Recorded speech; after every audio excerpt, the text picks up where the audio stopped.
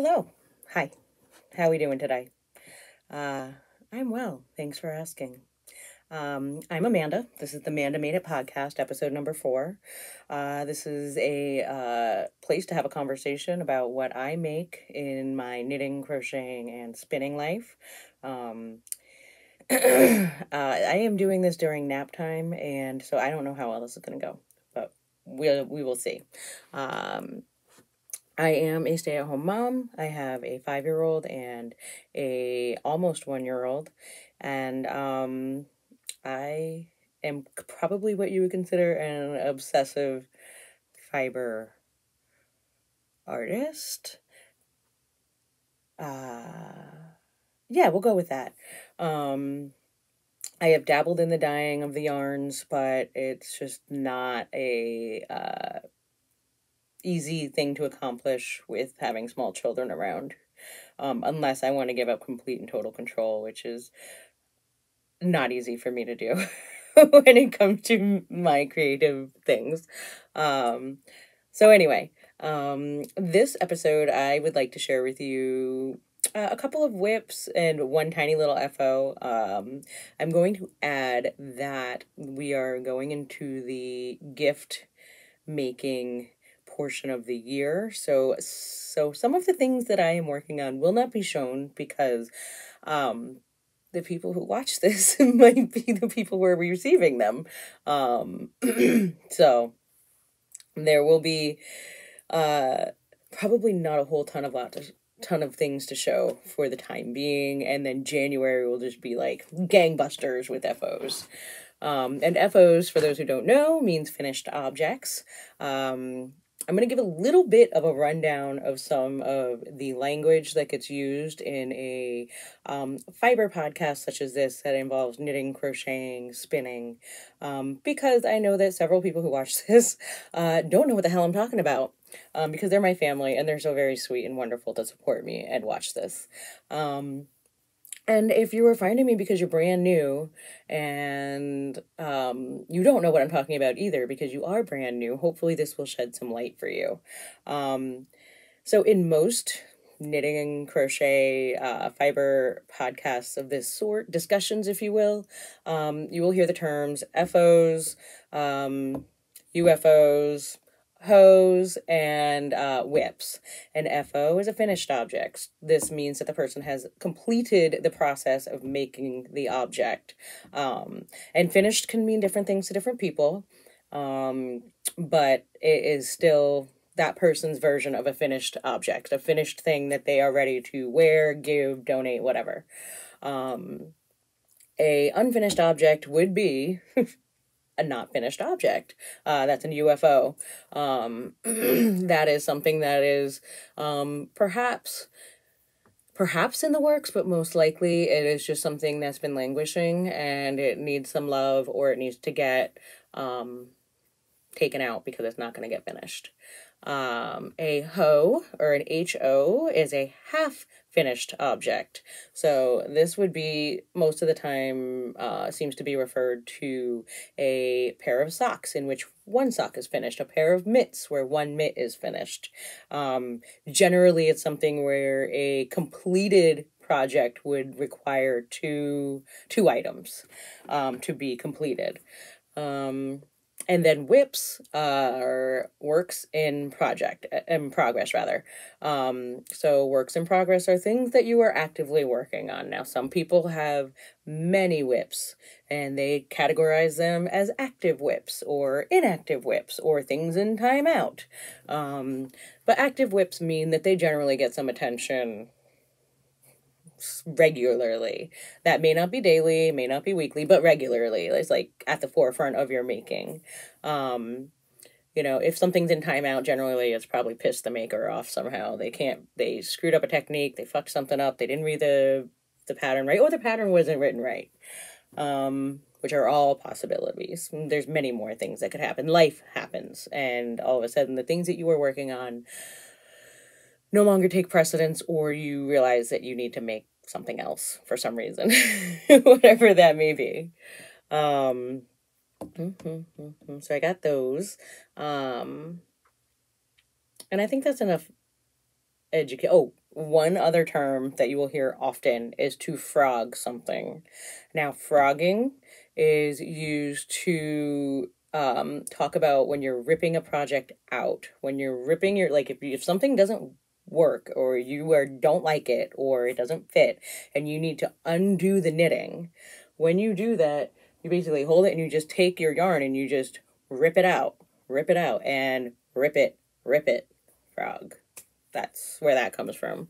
I first heard the term in Debbie Stoller Stitch and Bitch many, many years ago. I don't know where it originated, but that's a common term used. People also say rip it out. Now, let's get to... I have one tiny little FO I can show you. A finished object. It is crochet. Isn't it so cute? It's a tiny little crochet snowflake. I did this with like a size C crochet hook. I don't know how many millimeters that is.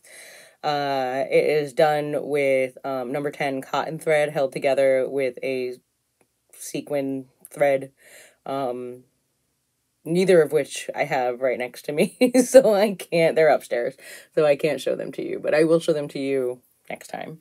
I just think it's very pretty, and then, you know, you crochet it and it looks like a crumpled little mess of things, and then you soak it in some liquid starch, which my husband was kind enough to pick up for me. It's in the laundry area. Like, I don't starch shit for my clothes, so I didn't know where I had to get it. Like, that's not my deal. So anyway, you soak the thing in there, you block it out, which means you pin the item to a blocking mat, which oftentimes looks like this. And this is something that obviously can interlock with other pieces, so you can make a much bigger one. And you have little T-pins, pins that look like a T. You know, the names are not like off the wall for a lot of things. And because this is made of like a foam, like a thick foam, the pins will stick into it and hold your item in place while it dries, and that can allow many different possible things to occur that you would like to have happen in your fabric. So that is one finished object. I do have a couple of whips to show. Another crochet one. This is going to be a kind of crown. It is, if I can remember, I gotta look it up because I don't remember the name of it. But it's just a cute little crochet crown, and I thought my kids would like it. So, the Princess of North Tiara, and it's kind of less of, it's a pattern, but it's a kind of more like a recipe. And I'm trying to figure out who it's by. Oh, Nancy Gogolak. Don't know if I got that right, but anyway, it's on Ravelry. That's where I found it. And you know, it's very simple. I'm doing it with a skein of white acrylic that I don't know where it came from. It's got to be like one of those Super Saver Red Heart things. So it's perfect for like a crown. It's huge. I don't know what, I'm just going to make stuff that I don't want for me out of it. That my kids can destroy and it'll be okay. And then the other work in progress, which I have shown before, is my cardigan. And this is from the Ann Budd's Handy Book of Top-Down Sweaters, so it's following more of a recipe using measurements. I have completed the body portion of it. You know, I knit it to the length I wanted, knitting the ribbing as wide as I wanted. I'm definitely, like, you can see the texture in this. That's not supposed to be there. That is called rowing out, which is where, because this is knit flat, not in the round, It's just a thing that happens when your purl stitches are a different size than your knit stitches. I don't feel like fixing it, so I'm not gonna. Well, I attempted to fix it, and it didn't seem to work. So, I'll take my lumps and wear my weirdly stripy textured cardigan with pride. I I am onto the sleeves. I have picked up stitches and started the sleeve cap. This is a set-in sweater, which I haven't done before. And a set-in sleeve is just a type of sleeve. Garments are typically made with several possible yoke and sleeve combinations. There's a round yoke sweater, there's a raglan, there's a set-in sleeve, there's drop shoulder. And these are all just different versions of garment construction. And you just try whichever ones you want. I honestly didn't pay much attention to that in my clothes before.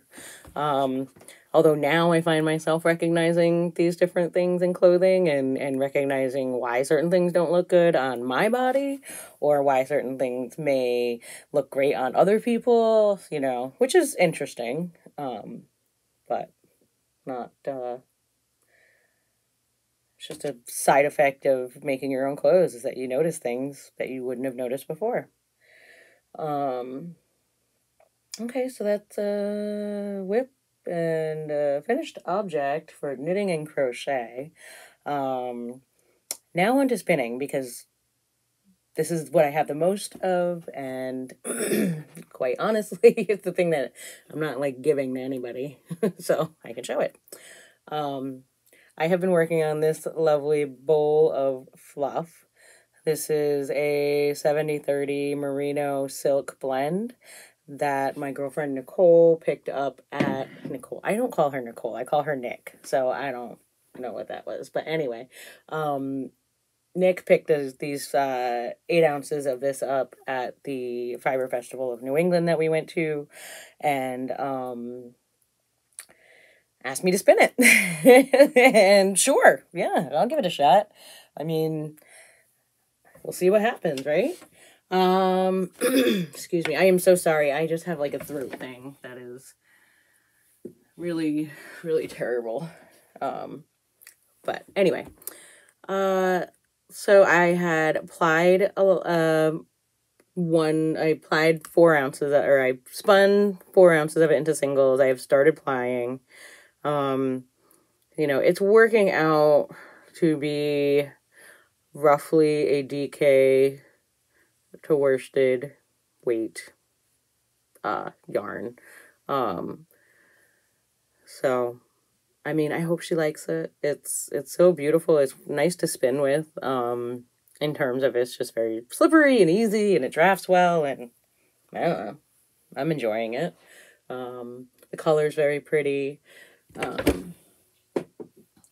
So I can say that has been a bit of a pleasure to get into. So it'll be interesting to see what she makes with it. And that is that. I mean, just the colors in it, though. Like it's just so... the silk is what makes it kind of shiny. But, it's just got all these, like, dark and lights and... I mean, they're just so pretty.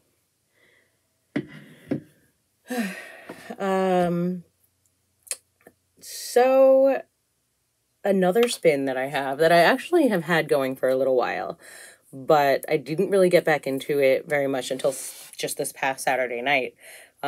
We had some really severe weather here. I'm in Rhode Island. So if you know about the weather that occurred around Connecticut, New York, Rhode Island, and surrounding areas, this past weekend we had several tornadoes touch down in various places. My daughter's got a huge ass tree in the playground of her preschool, so now they can't go outside.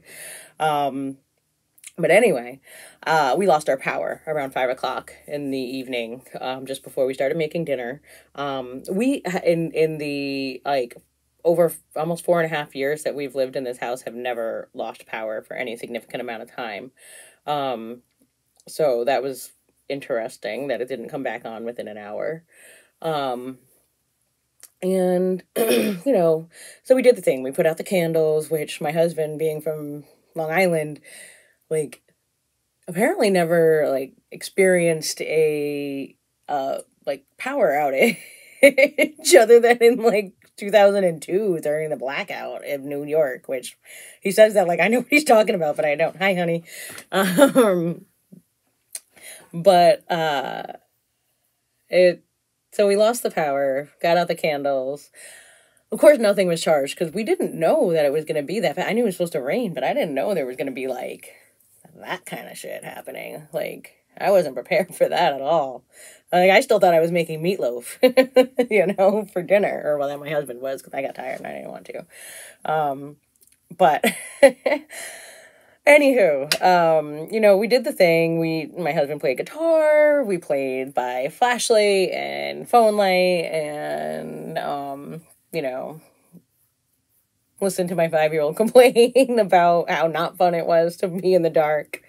All of that stuff. And then we put the kids to bed. And, like, I had a coffee at, like, 2:30, so there was no, like, I had energy. And there was really not a whole heck of a lot for me to do. I mean, because I couldn't knit. I'm not, like, I can knit some things in the dark, or without looking.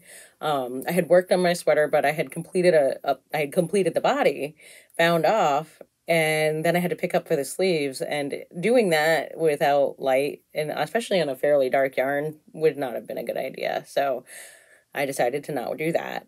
I didn't have a pair of socks on the needles, and I just didn't have anything else to do.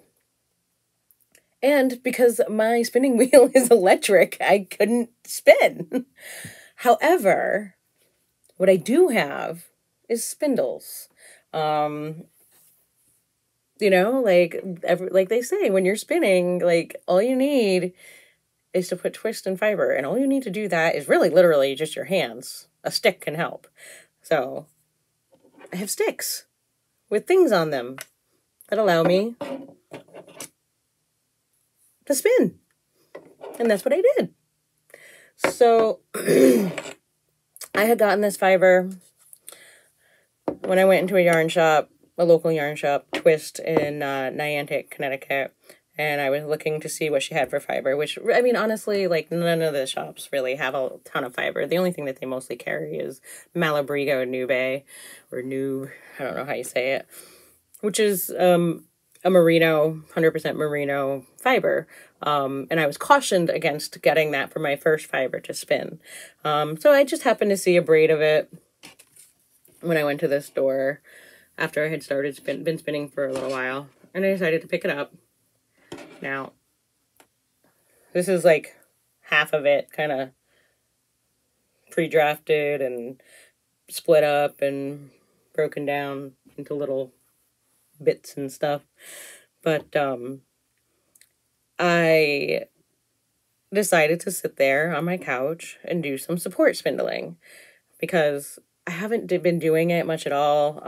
I wasn't very good at it. And when you're not very good at it, if you're doing the spindling incorrectly, or not even incorrectly, but if you're not considering the ergonomics of how you're doing it, you can hurt your shoulders because it does require you to have your arms in certain positions. And when you're not sure what you're doing and you're trying to figure it out, a lot of times you've got your arm jacked up way up here for a long period of time.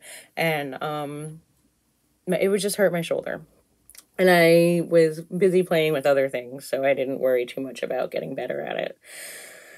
And then we had a power outage, and I was like, okay, well, I guess this is the time to do it. So I, for a couple hours, sat and did some support spindling. Now, for those who don't know much about spindling, this is a spindle. There's one of many types of spindles. I will show you that I've got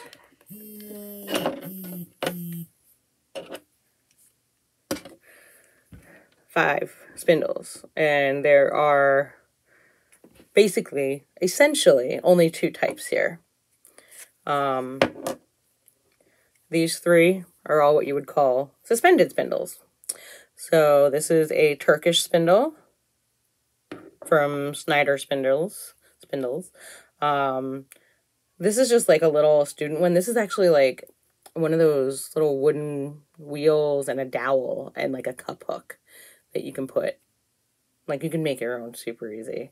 This is what we would call a top whorl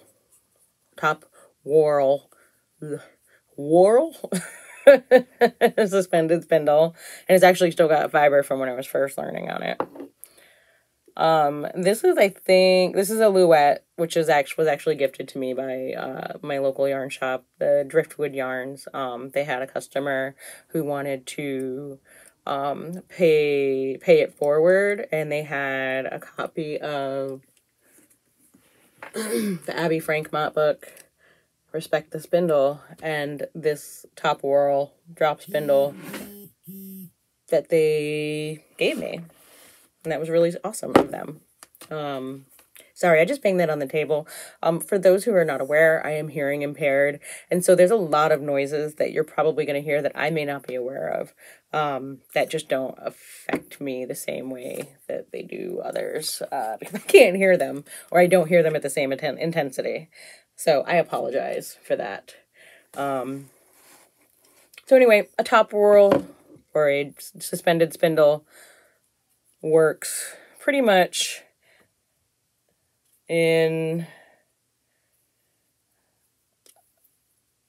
the manner of the weight. Sorry, my daughter just woke up from her nap and she's crying in her crib, and now she looks like she's falling back asleep. So maybe I've got another like minute and a half. So of course I can't do this when I'm trying to do it on screen and talk it to people at the same time. But this works by pulling the fiber and twisting it and it pulls it from the weight on the bottom, and then you wind it around this, and that's called the cop. And then when it's full, you take it off and you start again, and that's just kind of how it goes.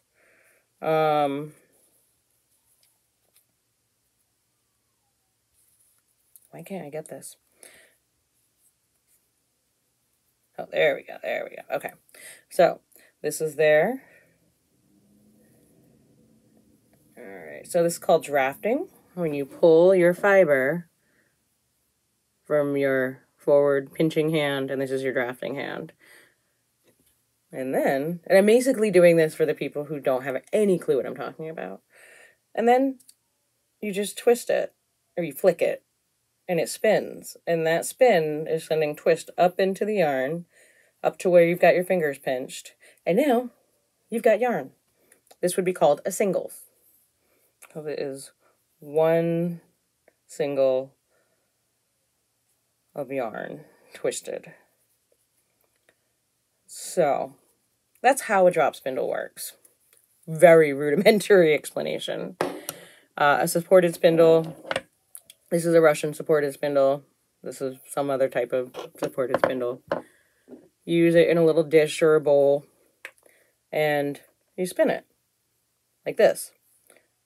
But in this one, you would also hold this up, spin it, let it do its thing. And because I still can't do this while it's spinning, you draft, and the twist goes up. And that makes yarn. And you spin it again, and you do the same thing over and over and over. Very meditative and relaxing.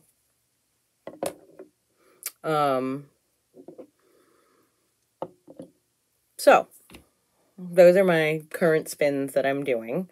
Oh, yeah, the fiber, the purpley pinky fiber stuff is Malabriga Newberry 100% merino. I think I'm going to leave you with a couple of book recommendations for new spinners. I wanted to do some more like tips and advice for new spinners from a new spinner, because there are so many good videos out there on YouTube. And there's so many good articles, and there's so many good books and things out there that can help you on your journey. And there's a lot of noise, and there's a lot of people who've been doing this for a really long time, and it can feel very intimidating to see what they're doing with such a practiced method. Like, they know what they're doing, and they're good at it. And you're like, that's not me.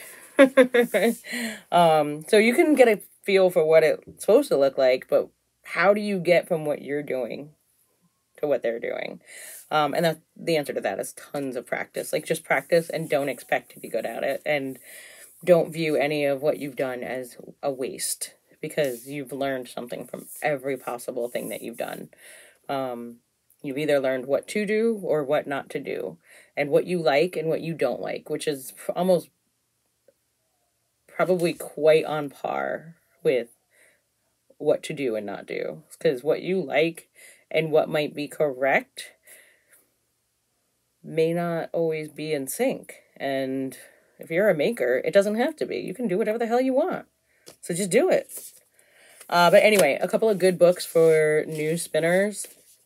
I would definitely, this is like the Bible of the spinning world, the Fleece and Fiber Source Book. It just tells you about more than 200 fibers from animals to spun yarn. So how you, like, what the fibers are supposed to look like, what they're good for, and how to spin, dye, or knit them, or crochet, whatever you're going to do with it. Tells you about the breeds of the animals and the information, and it's a great resource. It's good for you to know what you're spinning with and to know the background of it, know why it's behaving the way that it is. There might be something that comes from a particular sheep that's better for socks, something that comes from a particular sheep that's better for a sweater, things of that nature. The next book I really want to recommend is, and the Fleece and Fiber Source Book is by Deborah Robson and Carol Acarius. There we go. Yeah, I probably won't link any of this. Sorry. My kid's already awake, so I don't know if I'll be able to get to that. The next book I want to recommend is Yarnitecture.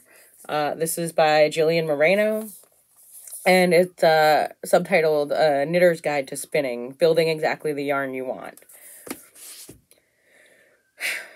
In spinning, a lot of times you don't know how to get the yarn that you want, or you don't even know what you're going to get, and you just kind of blindly go, and you just end up with what you end up with, and then you figure out what to do with it.